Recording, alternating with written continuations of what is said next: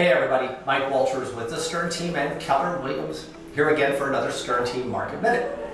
So when is the housing crash going to happen? Because we get that question a lot. And you know what, I sort of get it, because after going through the last market crash in 2008, 2009, I think a lot of people are a little bit on edge knowing different parts of the economy and housing prices increasing so much that a crash is pending. Well, I've got 4 points today that will outline why we believe the housing crash is not going to happen.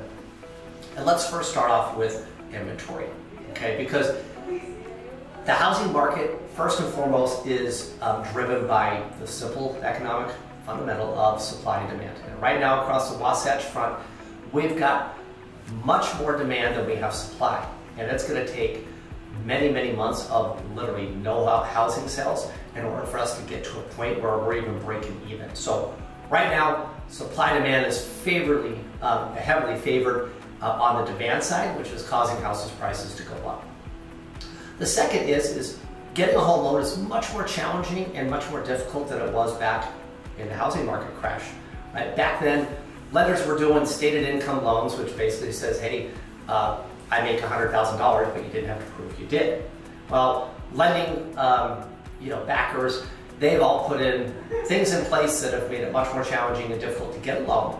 But that's all to protect you as the consumer, as well as the government, Fannie Mae, Freddie Mac, so that those that actually are applying for a loan and being approved, those are the ones that can actually afford to buy a home. And all that stuff's being approved on the back end to make sure that we don't have people that just need to walk away because they can no longer afford their home.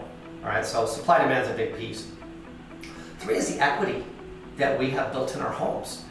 Like if you've owned your home for any amount of period of time, and I'm talking maybe 2 years or less, you've built up an amazing amount of equity. And that is really allowing sellers to feel a little bit more comfortable about staying in their home because their house values is increasing, so they don't have a need to want to sell or feel like they have to just walk away from their home, right?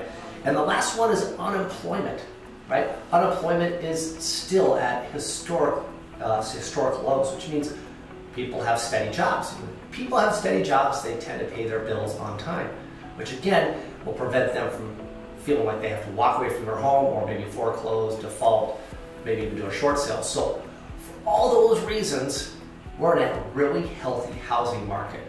Doesn't mean it's easy to buy because inventory is light, but if you do own, your home is appreciating, you've got some equity being built, and you are living the American dream.